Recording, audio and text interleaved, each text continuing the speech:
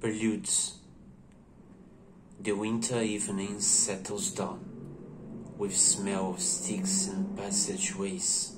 6 o'clock, the burnt-out ends of smoky days, and now a gusty shower wraps the grimy scraps of withered leaves about your feet, and newspapers from vacant lots. The showers beat on broken blinds and chimney pots, and at the corner of the street a lonely cab horse steams and stamps, and then the lighting of the lamps.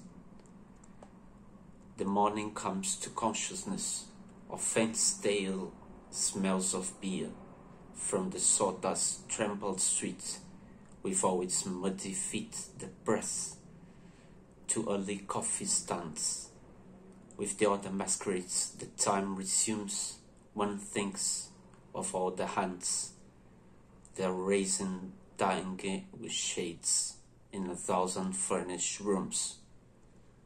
You tossed a blanket from the bed, you lay upon your back and waited.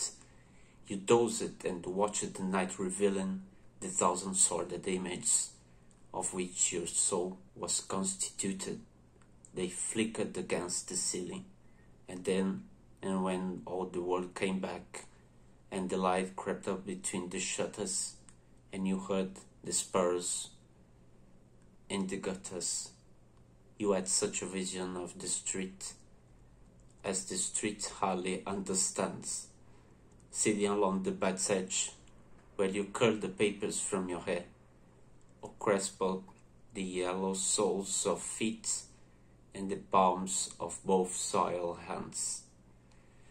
His soul stretched tight across the skies that fade behind a city block, or trampled by insistent feet at 4 and 5 and 6 o'clock, and short square fingers stuffing pipes, and even newspapers, and eyes assured of certain certainties, the conscious of blackened street, impatient to assume the world. I'm moved by fancies that are curled around these images and cling, the notion of some infinitely gentle, infinitely suffering thing. Wipe your hand across your mouth and laugh.